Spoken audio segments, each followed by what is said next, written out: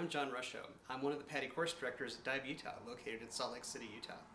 Today, I'd like to share some tips I have for teaching the Project Aware and Aware Coral Reef Conservation specialties. So without any ado, let's dive right in. The first tip is to show images from your own dive travel, whether they're still images or video.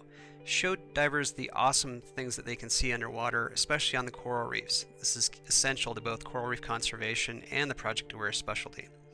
But in addition to this, in addition to showing them what works well in the coastal zone and what works well to protect the reefs, also consider showing them images where things don't work.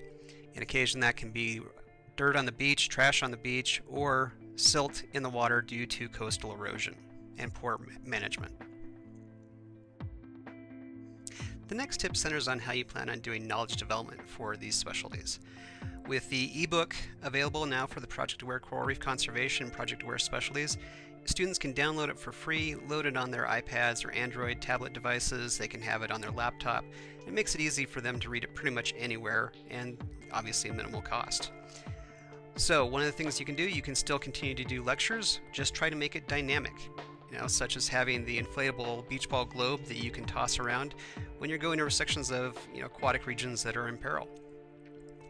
Alternatively, one of the things you can do for knowledge development is, rather than a traditional lecture, is make it more of a roundtable discussion.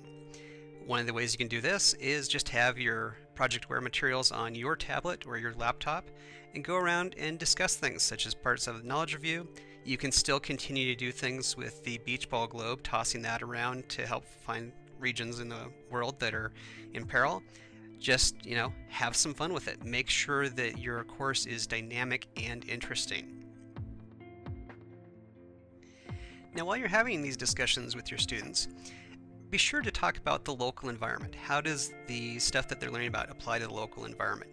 Have there been any ecological problems in your local environment? For example, the same year that the Deepwater Horizon accident occurred, there was an oil spill in one of the creeks in Salt Lake City. So the oil spill really hit home for those of us in Utah. Also think about other ways this affects the environment. When we talk about ways to avoid disturbing the coral reef, that can also apply to things like freshwater environments with silty bottoms. So the Project Aware stuff, while it is definitely geared towards the marine environment, can also be adapted to the freshwater aquatic environment as well. And don't forget the aquatic cleanups for these environments too. So those were a few quick tips on how to improve your Project Aware and Aware Coral Reef Conservation courses.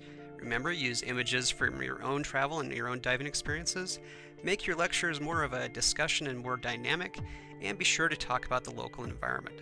If you have any questions, feel free to visit us at diveutah.com, and you can contact me directly, john@webscuba.net.